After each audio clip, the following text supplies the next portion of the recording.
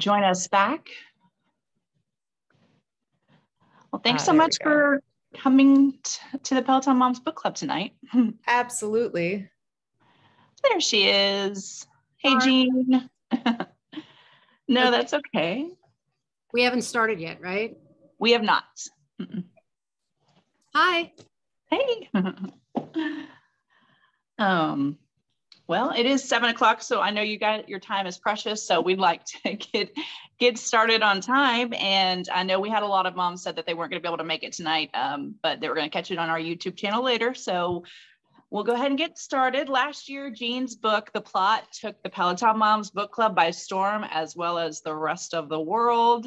And so we were so excited to have her back to the Peloton Moms Book Club tonight. And this time she brought a very special friend with her, Julia Whelan, the narrator for The Latecomer and a multitude of other books. So welcome, Jean and Julia. Thank you so much for joining us this evening. Thank you. Thank you. Let me get a few quick poll of two, whether it would be appropriate to bring a glass of something. And I approve this on behalf of all of you. So I hope that's okay. It's totally fine. I was wondering whether Julia was going to have a glass of tea with her, but I totally support the wine. So, I'm done. I'm done today. Nice. Well, let me get a few quick thank yous out of the way before we dive right in.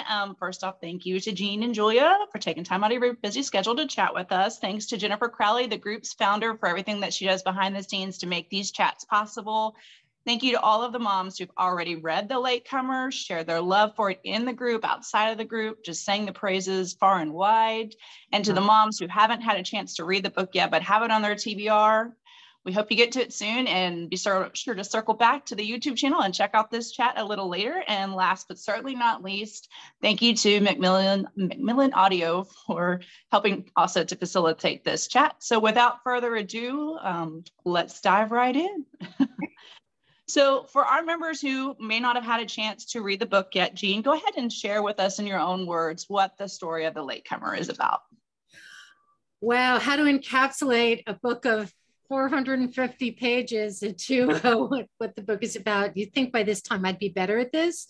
I tend to say, and this I know is a bit of a cop-out, that it's about a family, which is such a catch-all for so many books. I mean, if you think of all the books that could be described that way, it really brings no clarity at all. But it is about a Brooklyn family, very, very complicated and not very nice family for most of the book anyway. And they have an unusual configuration in that they have triplets, in vitro triplets. And then many years after the triplets are born, as the triplets are in fact about to leave home, the parents make the, to me, unfathomable decision to have another child, and not just any other child, but a child from a leftover embryo from the triplets. So they basically produce this latecomer, and a generation after their kids. But if you think about it a different way, this child is the same age as the other kids. So the questions that kind of got me going when I started to think about the book there were two. One was, how is this a good idea? I mean, what has to be happening in a family for this to seem like a good idea? Because, I'm not a Peloton mom, but I am a mom. And I think at the very last thing I would have thought of doing when my younger child was about to leave home was, I know, let's start all over again with another child. Although I knew I was going to miss him, and I compensated in other ways that I'd be happy to elaborate after I sip some of this wine. But I just thought that was an extraordinary thing for a family to do. The other question was, what is it going to be like for that kid when they figure out the gestalt, the entirety of their existence, that if through some random act they missed their family, and in this case they really did miss one version of their family. So that's what the book is about. It's not exactly an elevator pitch, unless it's an elevator to the top of the Empire State Building, but that's what I got, and I don't think I'm going to do any better than that. I think that works. It definitely summarizes the story well. It was very layered, a lot going on. Even though it wasn't a thriller, we had plenty of plot twists in a literary novel, which I appreciated, and we will definitely circle back to that and chat with it about those things a little bit later. But Julia, how did you come to get involved with The Latecomer and the narration? Did you read the book first? Did you reach out to somebody, or just give us a little bit of insight, please? Sure. Yeah. This beautiful book came to me the way books come to me, which is that a producer at in the audio division of a publishing house, in this case Macmillan, reached out to me and said, do you have availability and interest in doing this book? And I saw Jean's name and I was like, yes. And then I saw the description, the synopsis, and I was like, this sounds incredible. Again, like Jean said, not something I'd thought about or encountered before, and it just seemed super compelling. And so I once I was able to figure out scheduling, and I was 100% in. So, and at that point, then I read the book and realized what I'd actually signed up for. And it's just phenomenal. So what she doesn't say is that she's actually every publisher's first choice. So yes, she turns down, I'm sure you must have a huge slump of books that you turn down, but you know, I mean, it's not a random thing. Yes, no, but I definitely, I mean, it's that's very flattering, and thank you. But they, you know, producers get to know my style and they know what I like, and it's always like some alchemy that happens between narrative voice and then author desire, and then what if a producer thinks that I'm right for something. So this was like just such an honor, and I love this book so much, and I've talked about it a lot. So anything you want to know, I'll talk about, especially as Jean said, let's just keep drinking. Fantastic. Yeah, club, let's just have a conversation. It is book club. And if I address one question to one of you ladies and the other ones to chime in, please feel free to do so. It's interesting to me that you didn't read the book before really committing. Is that something that is normal in your process, or what percentage of the time do you think that?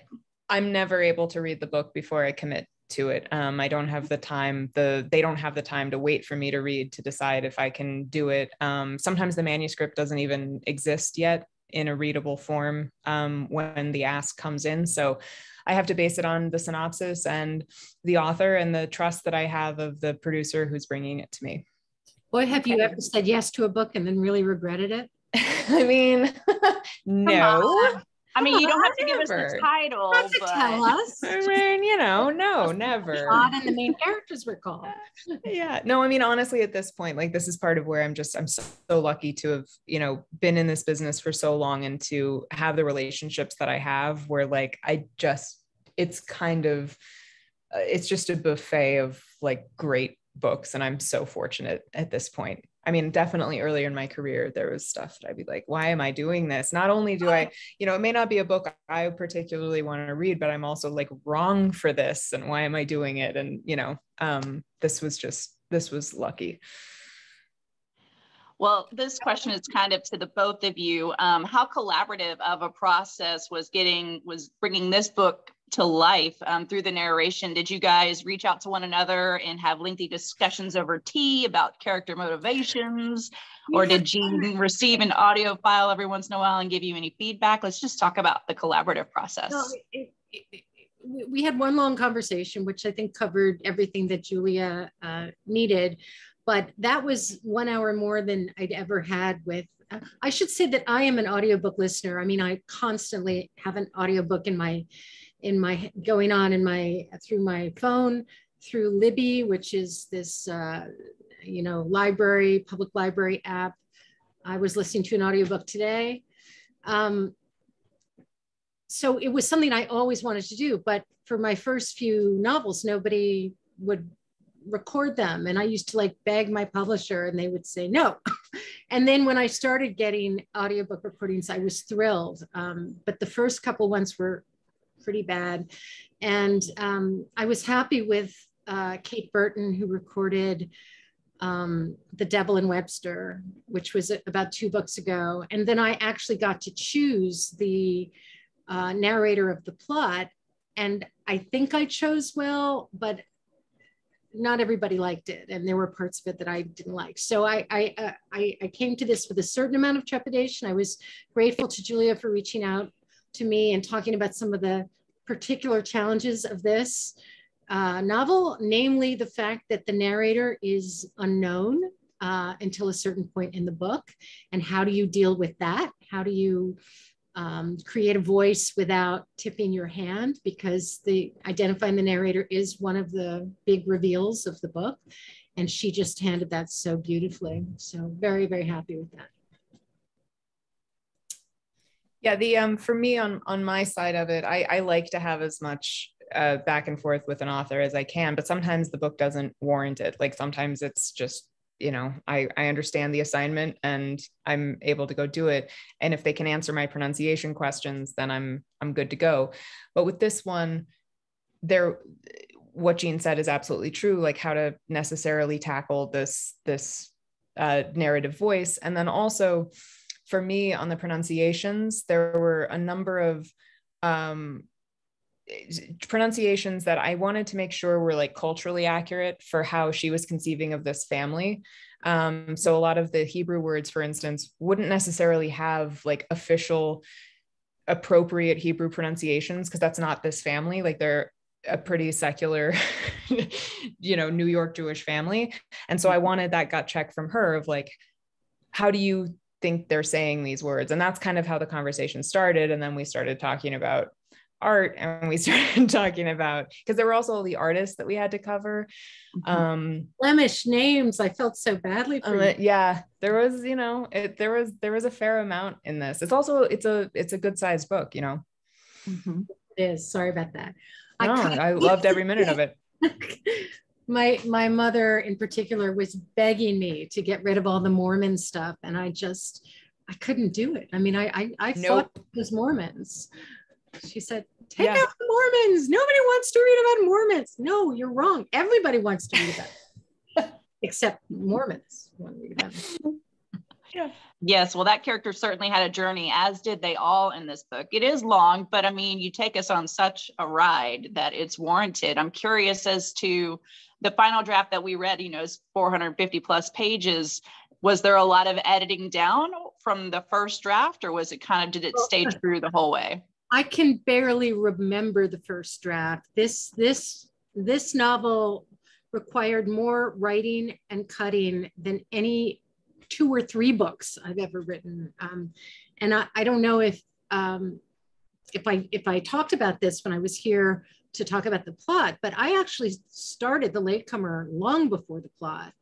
And I got myself so tied up in knots and so kind of, actually pick your metaphor here, lost in the wilderness, painted myself into a corner, banging my head against the wall. I was so stuck. If I tell you that there was a draft in which the Oppenheimer family were on a boat sailing around the world, this is true. So that was 75 pages right there that hit the floor.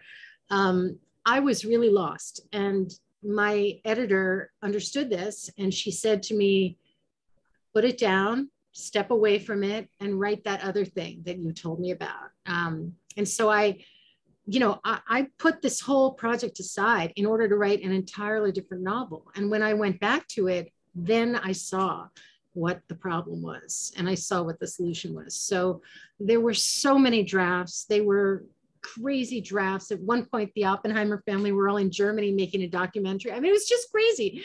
But I really feel that I had to get it wrong so many times before I could get it right. It was the hardest book I've ever written and the most satisfying to finally bring it in. Well, I'm happy to hear that it was the most satisfying. Hopefully everything that you write after this will be a piece of cake, a walk in the park. From your mouth to God's ears. That's all I can say about that.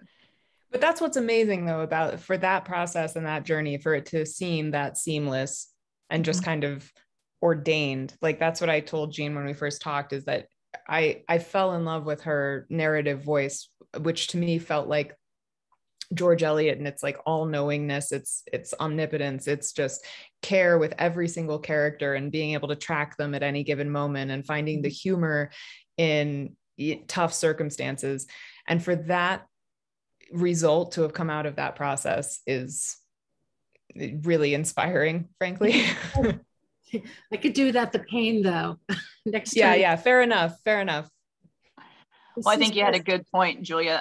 Jean's got such a distinct narrative voice, and the setting of this book, when it's set in New York, I mean, just it breathes off the page. And I know you had a hand in doing that when I listened to the audiobook as well. A question about Jean's editing process. Is there any sort of editing process in the narration of an audiobook? Do you read linearly all the way through? Do you tackle sections? How does that work?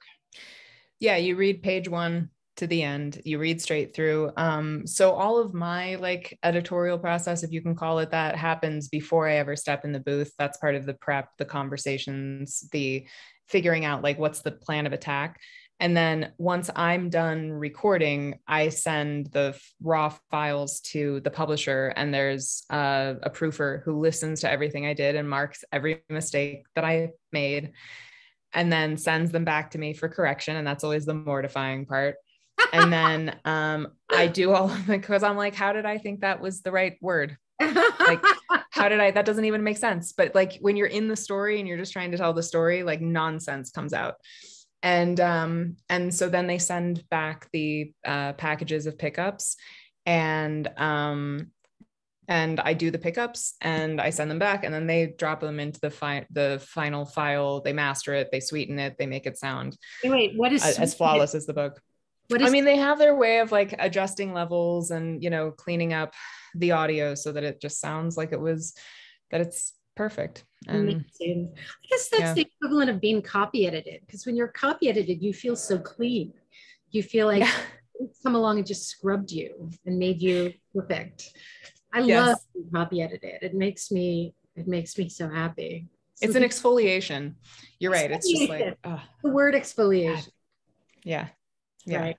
Unfortunately, they don't get everything. I have found a few things in the book that drive me insane. And then, people write to you and they tell you, you got this wrong, which is all you're you should be a copy editor at a publisher. Well, I do copy edit. I am the secret, uncredited and unpaid copy editor of a notorious website that I just copy edit for the pure pleasure of copy editing, and also because I believe in the mission of the website.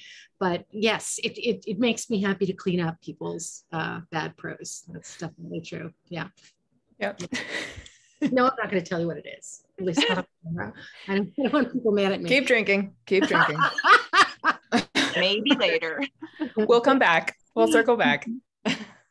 Well, Julia, you've done some acting work. And so in your narration prep, do you read a book multiple times through to where you're trying to memorize lines essentially, or you read it once and then you just hop in the booth and see what happens? Or no, there's no memorization possible.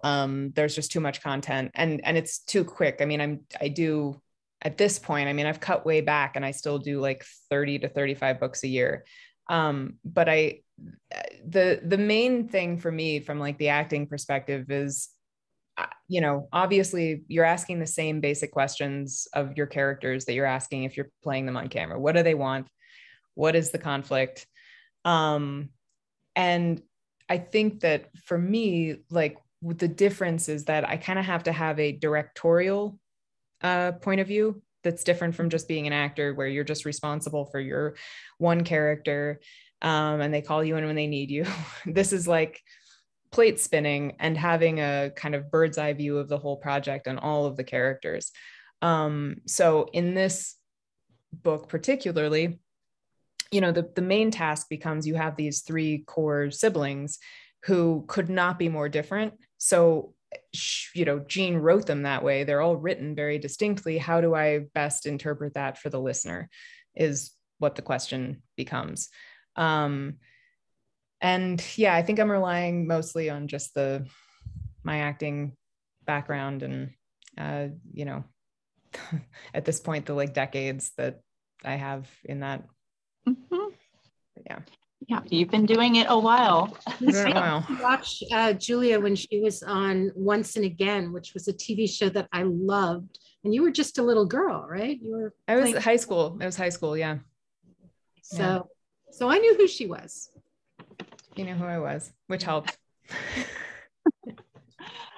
Well, so we've talked about the length of the book. This is a big Jewish American family drama. So let's chat a bit about the members of the family. And the book opens with the patriarch, Salo Oppenheimer, being involved in an event that will follow and influence him for the rest of his life. He loves art, arguably more than his family. Oh, I don't think there's any argument. No. So let's just talk a little bit about, why you opened the book the way that you did and chose that kind of just to be the driving force, at least for the first portion of the book. I have to give my editor credit for this because one of the big editorial insights she had was that the novel is in three parts. One is about the parents, one is about the triplets, and one is about this child born much later. Until really the last couple of drafts, parts 1 and 2 were reversed. So originally the book began with the triplets leaving for college, and then I went back and talked about the parents, and she said, would you ever consider flipping those two? And the minute she said that, I went, oh my God. Which means that we really opened chapter 1, paragraph 1 with this terrible event. Somebody said to me, this is like a kind of a Victorian novel, which makes sense to me because that was sort of my period when I was briefly considering being an academic. But it begins with an accident, and unfortunately it was based on a real accident that happened to people I knew many, many, many years ago, in which 4 college students were out for a drive in the country, and the Jeep, and this was the early 1980s, just flipped over. It just flipped over. Yeah, I think it hit a rock. It flipped over. 2 people died, and 2 people walked away, including the driver. And I wondered for years how he lived. What was it like to be him? He became a doctor. I actually ran into him years later in an emergency room. He was a doctor. What was his life like? I mean, how do you make peace with yourself? I mean, he killed his best friend and his fiance. These were not, people he didn't know. And so that sort of stayed with me for years. And I have a way of, when I'm trying to figure out who a character is, sometimes I'll remember something, someone I knew, something I read, something I saw on television once, and they get affixed to these characters. And that was really how this character began. So what he discovers is that he has, that art has a capacity to offer him some kind of solace. And so he becomes a passionate collector of art. He's not interested in the reputation of the artist. He's not even interested in the biography of the artist. He doesn't care about anything. He certainly doesn't care about making money. He has plenty of money. He's not investing for financial gain. He doesn't even want anyone else to see the work. So basically, throughout his life, he assembles this private museum of 20th century mostly American artists. And because I am not a person who knows a great deal about art, I took advantage and prepare for the name drop here of my friend Steve Martin, who is a great collector and an extremely knowledgeable collector of art. And he helped me to create the fantasy collection of this fictional character. And he had a really good time doing it too, because what I was asking him to do was, go back to the 70s and 80s, pretend that you have all the money in the world, but you're buying for passion. But I want everything you buy to be magnificently valuable several decades later. I wanted the character to have that prescience about, see a Hockney, buy a Hockney, see a Twomley, buy a Twomley, just everybody that he buys turns out to be, amazing. And of course, it doesn't matter that, these paintings that my character buys and stows away in Brooklyn are hanging in the Tate and, Museum of Modern Art, because this is my novel and I can control everything in it. So that was a lot of fun. And I gave Julia lots of artist names to have to pronounce, some of which I can't pronounce myself. We found him though. Yeah. We found him, at least with like 90% confidence. We found him. Well, there are plenty of people, spouting on about art who have more confidence for less reason than this is very, oh yes, possibly that industry more than any other. Yeah. Right. Well, I think you did a great job with the names, because I did listen to the audiobook in addition to reading it. And, just sitting here talking to you as the audiobook queen in my world with my Texas accent, I'm just like, oh gosh, please don't take offense if I bungle any kind of pronunciation this evening. Okay. Sure. Well, that's the thing. We always, look, the part of it is like we do set this standard for ourselves of, we want things to be pronounced correctly, but correctly is a slippery slope. And like we live in a very pluralistic society, and accents change things. And it does feel a little bit, it's always odd to me that we rely so heavily on trying to get things right. And, it can be different for everybody. And I have a vague memory that I told you, Julia, this story, but just to drive that point home, many, many years ago, I was an editorial assistant in New York City at Farrar, Straus and Giroux, and Presumed Innocent had just come out. And one day I was alone in the office. I'm sure my boss was out taking, Philip Roth out for lunch or something. And I was alone in the office, and the phone rang, and it was the recording studio where they were recording or about to start recording Presumed Innocent. And Presumed Innocent, as I'm sure many of us remember, is set in a Chicago-like city. And it's full of, Polish characters, Italian characters, Slavic characters. And they put me right on the phone with John Hurt.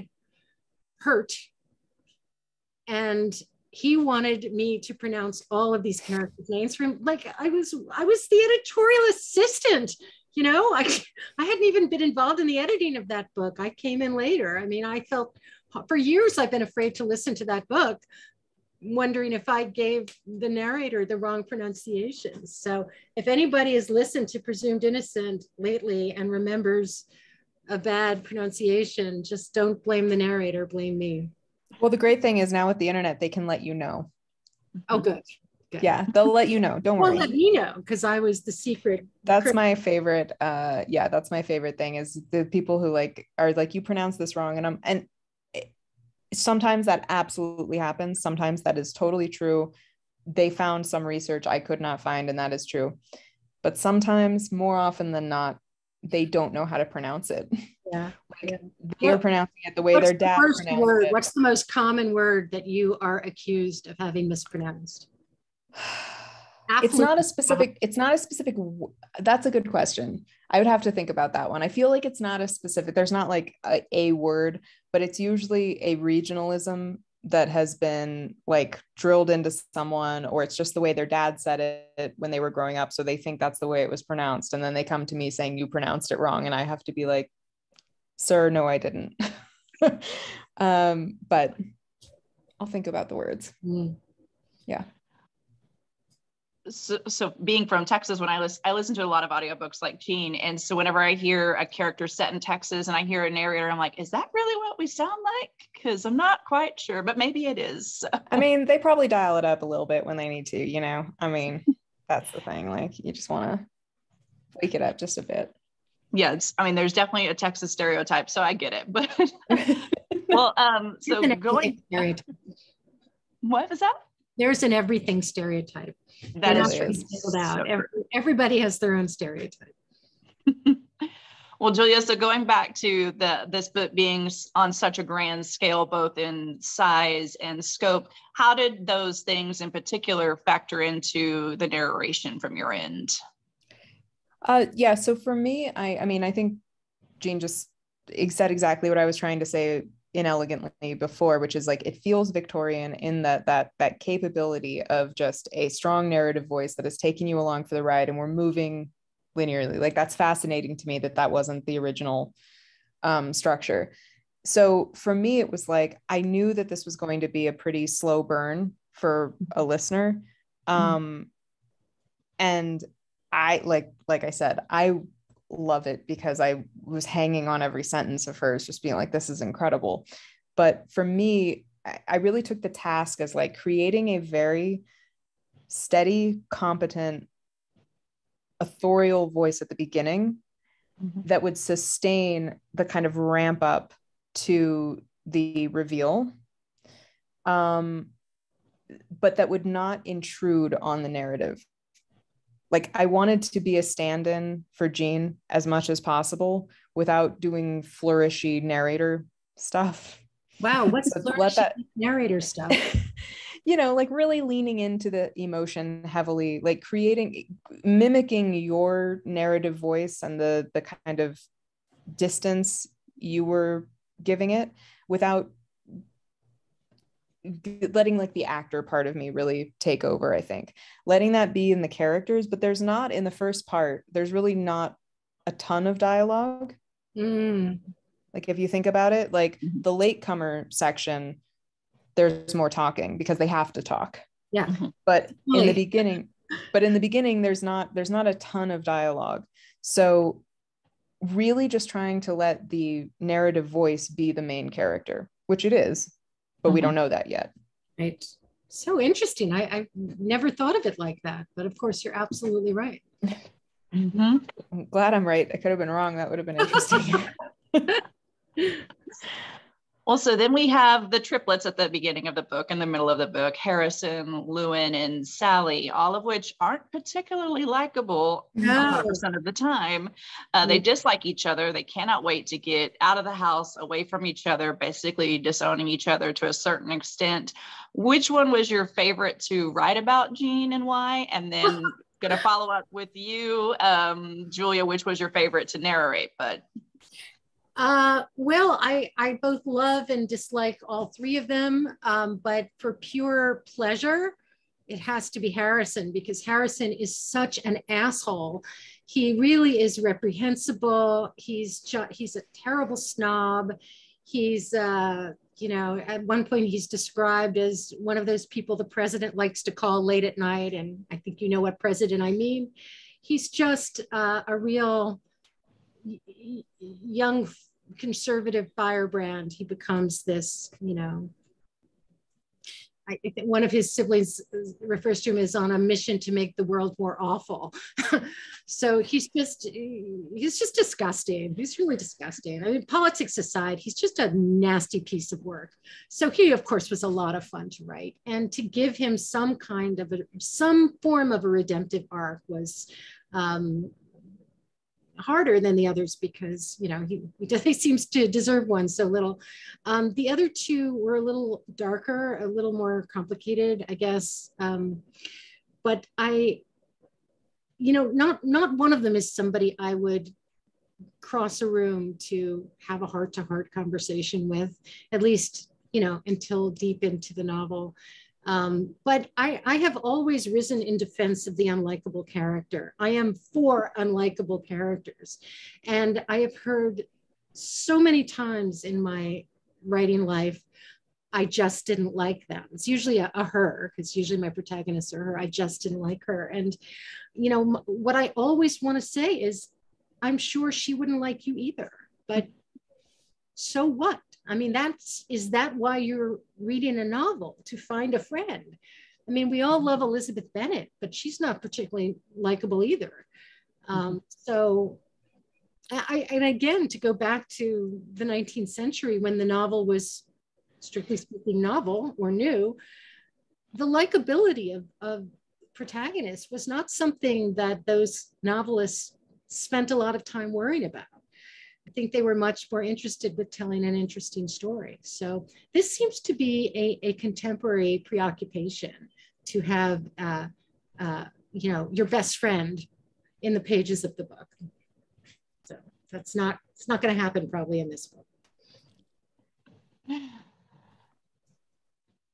And Julia, did you have a particular character that you liked to give the voice to?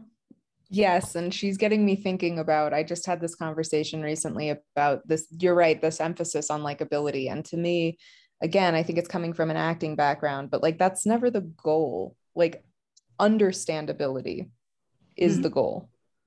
And understanding how someone is the way they are and why they're doing what they're doing is the goal. And so for me, I agree that I think Harrison was probably my favorite to do, because I'm never going to get to play someone like Harrison. I'm never going to get to play Harrison except in the pages of this book. And so for me, it was like, I've known guys like that. Jean and I kind of have that in common. We've been in a, you know, the Americans that sometimes get sent over to British universities to polish up their political skills and then get sent back here are often just odious. Insufferable. They're insufferable. But we both spent time at Oxford, right? And you probably met some Rhodes Scholars when you were there, and they were just unbearable. There's just and it is an imperialistic notion of, you know, we have to go back to the motherland in order to come back and, you know, teach people how it ought to be done.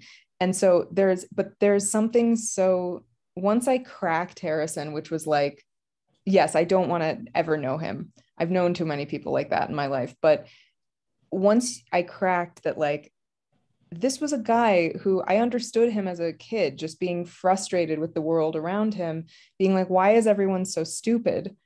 But you have to have the utter conviction that that means that you are right. Yeah. And that's the part where you can see him comically. Yeah. Because he has no self-awareness that everything he's accusing everyone else of is something that he deeply possesses. So yeah, I thoroughly enjoyed him. Lewin actually kind of just like breaks my heart. Like, I loved every moment that he has some beautiful speeches, and him trying to figure himself out and narrativizing himself for his little sister was like just really beautiful. Yeah, I love that too. Yeah. Lewin goes on quite the spiritual journey, and just those two words I hate separately, spiritual and journey, and to put them together, the only way what he goes through can possibly be described, was fascinating to write. But he is the embodiment of my fascination with Mormon culture and history, and he wanders pretty far along that road. But I did give him one misadventure that I had myself, which is that I too got lost in the sacred grove. I was lost in the sacred grove in Palmyra, New York. And I thought everybody else knew where they were going. And I was wandering around the woods looking for the sacred grove. And finally I went up to this elderly couple and I said, "Where is the sacred grove?" And they looked at me like I was a complete moron. And they said, "You're in it." And I just thought, oh my God, this is the metaphor for my inability to have any What a metaphor. Spiritual understanding at all. I am lost in the sacred grove, never to be found. So that was such an amazing experience that I gave it to Lewin. You know, again, not an autobiographical writer, but you know, when the gods hand you something like that, you say, I'm going to use that one day. And I did. Yeah. That's hilarious. I can't believe you held on to it for that many books. Oh yeah. Yeah. Well, I would have shoehorned it into something so long ago. People kept saying to me, what are you doing with this weird Mormon obsession? Where's your Mormon novel? And I finally said, it's coming, and it all went in there. And now I'm not allowed to write about it ever, ever, ever again. Right. But so far, people haven't gotten mad at me. So, or maybe they're not reading it out there. I actually think, in all honesty, I mean, it's like objectively, again, I think there was a lot of sympathy brought to it and some really good points made. And you introduce characters that actually have a good counterweight to like how absurd it may seem on the outside, but like I don't think there's anything to be offended by personally, but I'm also like kind of impervious to being offended, and I know that's not most people. So. Yeah, well, I think I know what you're referring to, and that's all. I feel that way as well. So, yeah. Look, if Matt Parker and Trey Parker and Matt Stone could get away with writing the Book of Mormon, and then what I've done is Winnie the Pooh compared to that. So. Yeah. Well, I've got some more questions, but if anybody attending the chat live tonight has anything they'd like to get asked, please be sure to put it in the chat function and I'll try to get to it. So circling back to the rest of the family, we've got Joanna, the mom, who views her kids as kind of like her pride and joy, her greatest accomplishment, but has to accept the reality of their family life isn't necessarily as picture perfect as she has built it up or would like to believe. And she makes this shocking decision later in life to have a redo with her last embryo. So just, talk about Joanna's mindset throughout the book. And I mean, I know the reason she made the decision that she did, but let's just chat a little bit about her. So ironic, because of all these characters, probably the one that's closest to me in age and biography and life circumstances would be Johanna, but I think I knew her least of all. She was the one who remained unclear to me for the longest time. I think she stakes her life and her idea of her self-worth on one untenable project, which is to redeem her husband from the suffering that she perceives him correctly to be in. But she makes this fatal error, which is not understanding that she's never going to be capable of doing that. And in fact, there is only one person in the world of this novel who is capable of doing that, and it's not her. So her entire life goes towards this. I always think of that famous story, The Necklace, the Guy de Maupassant story, The Necklace, about this French couple who borrow an expensive necklace and they lose it, and they spend their lives, in drudgery trying to pay back the debt for this necklace, only to discover, okay, now I can't tell you what they discover because it will ruin it, but to discover that was never what was happening. And it's just, well, there goes my life. So there was a bit of that going on.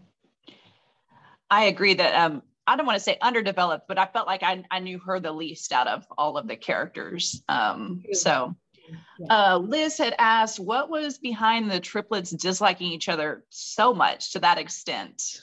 They came out of the womb just... I could answer that, but I feel that the book, it takes 450 pages to answer that. I believe that the book does offer an answer to that.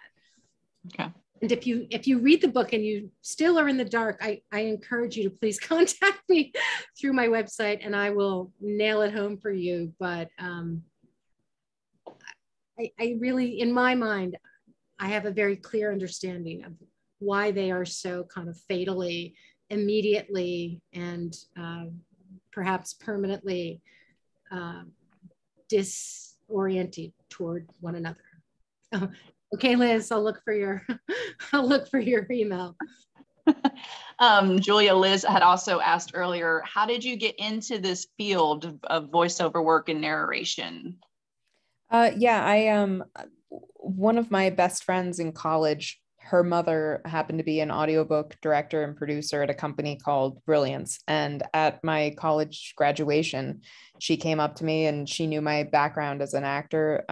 She'd been a fan of the show, but she also knew that I had this English and creative writing degree. And it was, I think it kind of like maternalistic, like, what are you going to do with that, honey? She said, I think you might enjoy this. And I'd never listened to an audiobook before. I didn't know anything about it. And I really thought that I was going to graduate and go back to LA and like get my old job back. And, and that's not what happened, because the industry had changed so much in the time I'd been at school. And I'd also been at school. I didn't have anything current on my resume. I'd just been like hiding in Vermont and England. And so after about a year of like realizing that this was going to be harder than I thought it was going to be, I called her and I was like, what I don't understand. Like, I read a book into a microphone. And she said, yes. And I sent her a demo, and she gave me 2 young adult novels. And then it just kind of, I remember being like, if I could just do a book a month, that would be great. That would help take the pressure off. I was tutoring in LA. And within like 3 or 4 years, I realized this was kind of what I was supposed to be doing. And it became a full-time job. But you we're so happy. Writer yourself. Mm-hmm. Yeah. So, and then that during that time, I was, I graduated with a thesis that was a novel and stories, as you're supposed to do as a creative writing major, only to realize that no one wants your novel and stories about your hometown. but I was working on a couple of different things at the time, and I think I paused writing. I was doing a lot of screenplay work, but I paused writing for like the first few years of my career because I was not good enough at either to keep the voices straight in my head. Like jumping into another author's world every like 4 days, that's how much I was recording, and then like trying to stay in my voice as I was writing was not working. So interesting. Well, we also loved My Oxford Years. We do recommend it in the group, and it still gets brought up in discussions. So, and nice. We're very excited about your upcoming book as well. Thank you for listening. I believe it comes out first bit of August. So everybody keep that one on your radar as well. Simone asked, what was your first book that you narrated? Can you remember?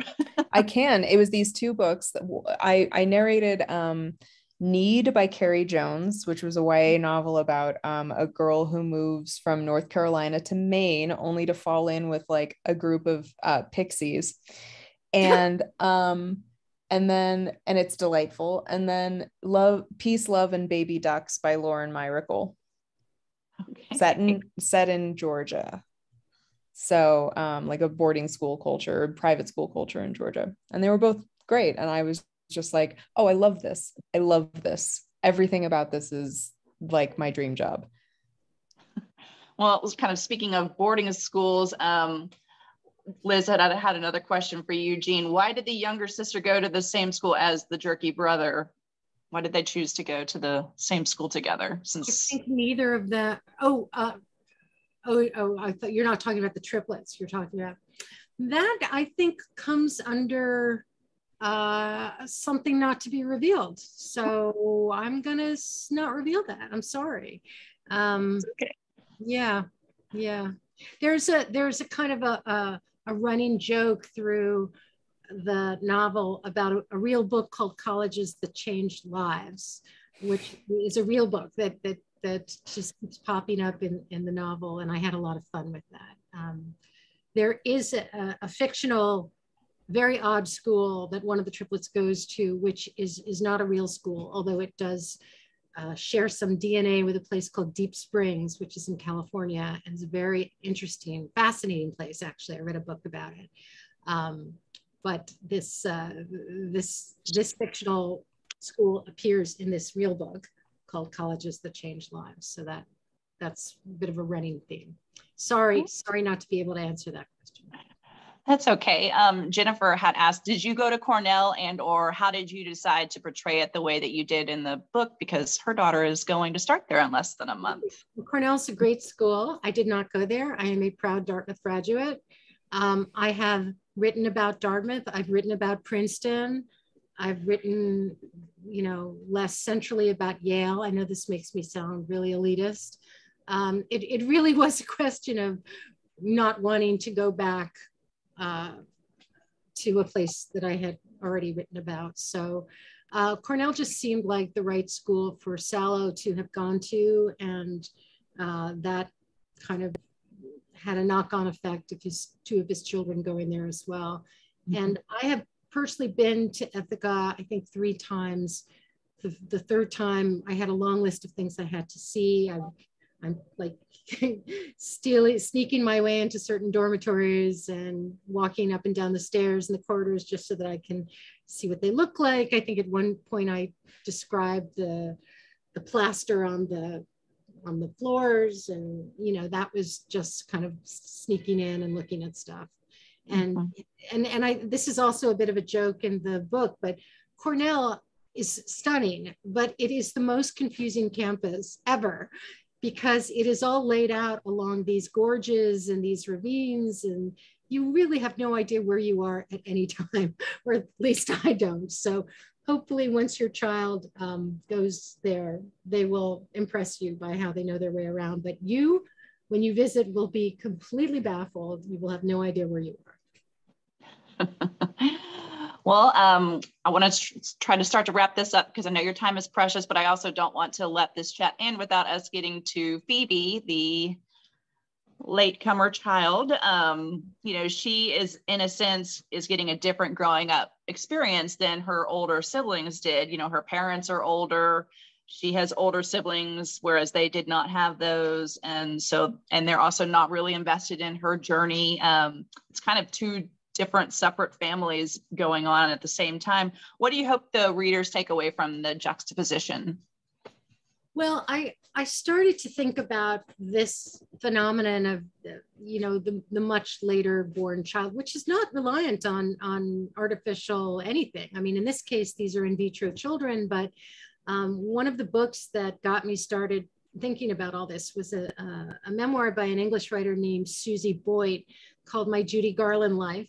And it's really about, she grew up in this kind of famous English bohemian family that during the 60s and 70s was off around the world having all these great adventures. But by the time she was born, about 13 years after her next sibling, it was her and their mom, divorced mom, in a flat in London. And she describes in her memoir, how people would say to her, "Oh, I know all about your exotic family and your great adventures." And she would say, "Actually, that was my older siblings. I just grew up in London with a single parent." It was just a completely different family. So Phoebe is the missing link to her family. She is the one who has to solve the problem that she has been presented with through no fault of her own. And this is her mission. And it's her, it's something that she undertakes, I think, with great bravery and great decency. Decency is sort of her weapon, and she wields it differently with all the people in her family. And she's terrific. She was definitely the most likable to me. So. Yeah, well, there you go. I love that comment, though, that I think it's Lewin who makes, when he first tells her like who she is and how this happened, and she's like, "But so it could have been you and me and Sally," and he was like, "Yes, and I probably would have had a much nicer childhood." Like, I think that it does, like, the kind of thought experiment of that, of like, if she had been one of the triplets, would they have been so like magnetically repulsed from each other if she had been there as a glue in any of the configurations? It's completely true. And think about our own families, how birth order is so important, and it, in a way you can say it's a new family every time a new child is born, because the parents go from not knowing anything to maybe knowing too much. You're getting a different experience. So maybe not in the Alec Baldwin family, maybe there's so many of them, I don't know, they're having the same family experience. But for most of us, the difference between having new parents who don't know what they're doing to parents who, I remember reading a biography of Teddy Kennedy, and I remember being very struck by something that the writer wrote about how by the time he was born, his mother was tired. She was tired. It's nothing to do with, it was that many years after the last child. She had just read that same going to bed book 12 times by then, and she was tired. So, it doesn't take 20th century interventions to create that problem. Mm-hmm. Well, Julia, this is the first time that right now. So. Yeah, I guess we're done. Well, I am going to wrap it up. Julia, this is the first time we've had an audiobook narrator with us. So any tips, tricks, kind of suggestions for someone who might be interested in that line of work? Oh, yeah. I always tell people, put it in the chat. I always tell people to go to Narrator's Roadmap, which is Karen Cummins is a wonderful narrator, and she has actually taken the time to compile all of the resources that you could possibly need starting out, but also for experienced narrators just looking to like level up.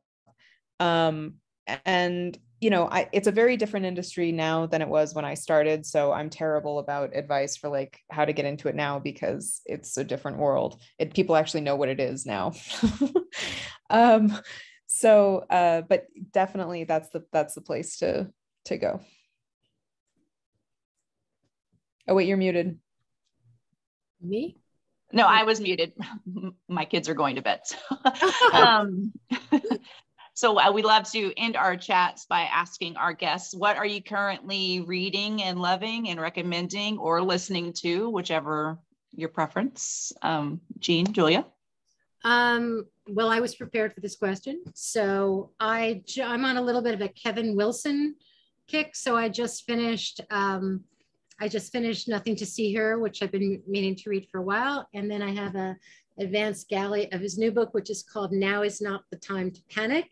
And just as I was trying to get on an hour ago and not succeeding, I looked down and I saw the title of this and I thought, don't panic, it'll be fine. And I'm listening to a novel in stories called The Imperfectionists, which I've been meaning to read / listen to for some time, and I'm really enjoying it. Yeah. Okay. Very cool. So this is the embarrassing part where I have to admit that like I don't read electively. So I haven't read something for fun in like a really long time. But I will say that I am prepping and getting ready to record the new Cormac McCarthy novels, and man, wow, very much enjoying that. Yeah. Like just gut punch after gut punch after gut punch. So that's been incredible. And yeah, I'm in a little bit of a recording hiatus right now because of promotion for Thank You for Listening. So I'm like out of the booth for the first time in a while, and man, what a world. So exciting. Well, if you don't mind, can you just give us a little bit of a teaser about Thank You for Listening while we've got you?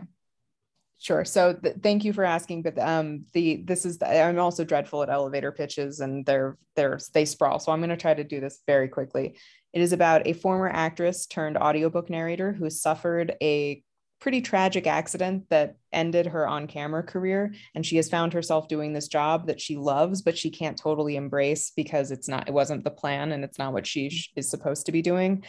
And she has sworn off narrating romance because she doesn't buy what romance is selling, but she gets an offer to record the last novel of a fantastic, like legendary romance novelist who's actually the novelist who gave her her start in the industry. And the money is too good to pass up. She is in the process of trying to caretake her grandmother. And so she says, fine, I'll do it. And through a developing relationship through texts and emails that she has with her co-narrator, who happens to be the industry's hottest, most enigmatic male voice, she learns what it's like to take a risk and what can come out of that. And it's a journey of self-acceptance and love and self-love. And there, okay. I think we got to the basement. You did a good job. Yeah.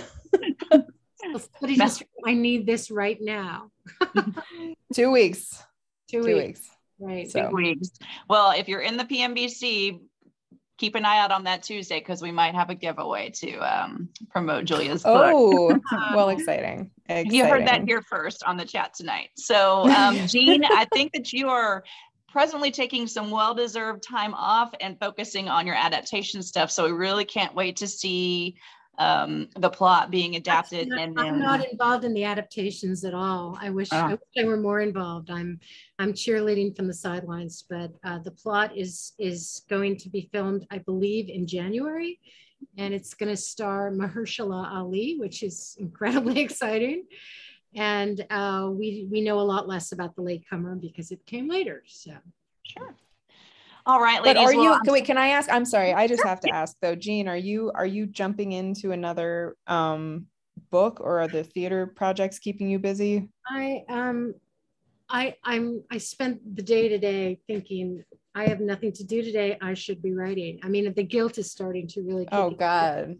I have to start soon, but the fact is I'm exhausted. I mean, this was 2 novels in 5 years, and that's ridiculous. I'm just prostrate on the floor basically. But as I've told you, the biggest thing in my life this summer is my son's play, which is about to open in New York, and I'm in full stage mom mode and about to be I'm going to be like that person on the sidewalk outside the theater going, isn't it great? Isn't it great?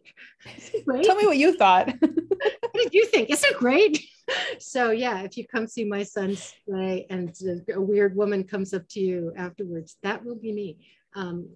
Always assume that woman's the mother. Always. Always. Right. So, I mean, that's what this summer is about for me. But yes, I do have to start. I have to get started soon.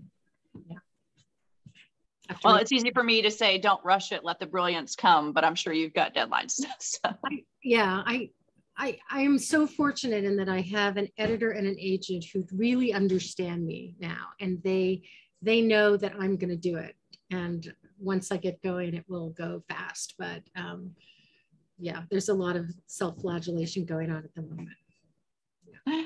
Well, thank you both so much for taking a little bit of your time this evening to come and chat with the Peloton Moms Book Club. We love The Latecomer. We love the plot. We can't wait thank you for listening, Julia. We appreciate your time and wish you both the best of luck with whatever you've got working on right now. Absolutely. Thank you all so much. This was great. Thanks so much, everybody. Thanks. Good night. Bye. Bye.